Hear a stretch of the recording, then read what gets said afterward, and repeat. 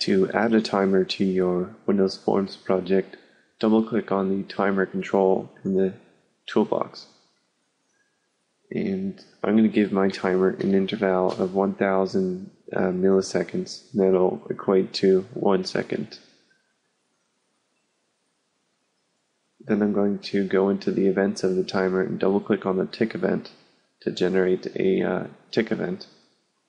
You can start the timer in the properties view. So by default, if you have enabled set to true, the timer will start when the program runs.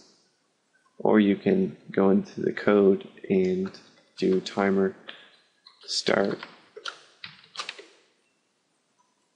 and that will start the timer at the start of the program as well. We're going to declare an integer to keep track of time.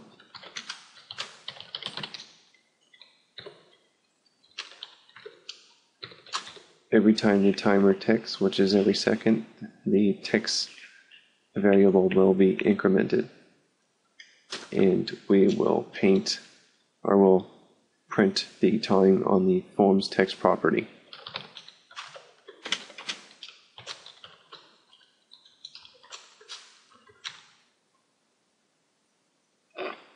We can also do something like if ticks is equal to 10,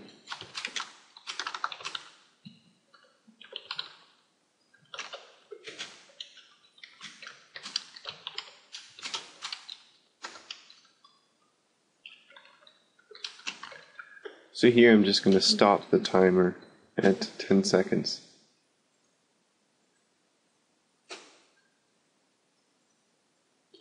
So it's counting up to 10 right now.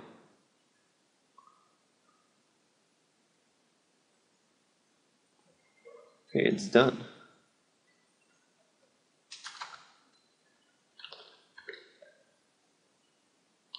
You can use the interval property to programmatically set the interval in milliseconds.